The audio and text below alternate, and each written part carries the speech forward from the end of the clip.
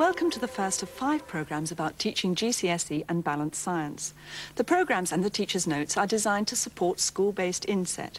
For example, there are sections on problem solving, assessment and dealing with difficult concepts.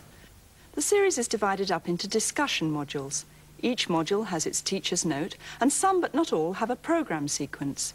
So in section B, for instance, there are 6 modules, but only numbers 1 to 4 have a supporting programme sequence.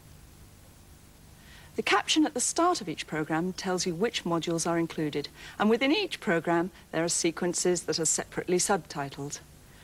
Throughout each sequence you'll see a cue like this in the top left-hand corner, which together with the subtitle will help you find the sequence you want when you're fast winding through the tape. The teacher's notes are also designed to help you find a module quickly. The modules are short and are intended to be used one at a time in the order that suits you best. Finding time to try out new ideas is not an easy thing, and there's always an element of risk, so we suggest starting with small trials. But remember, it's the teaching method that's on trial and not you, the teacher.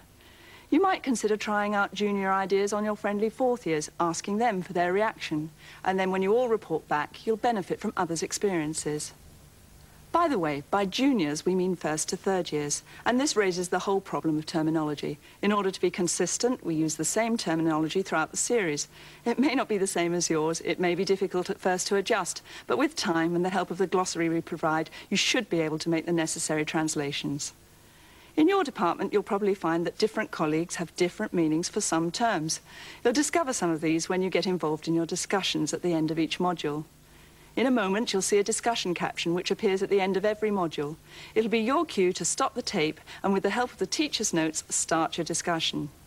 The notes for Section A are on pages 3 and 4, and perhaps the most important decision to make in this first discussion is to choose which of the other modules might be of most help to you.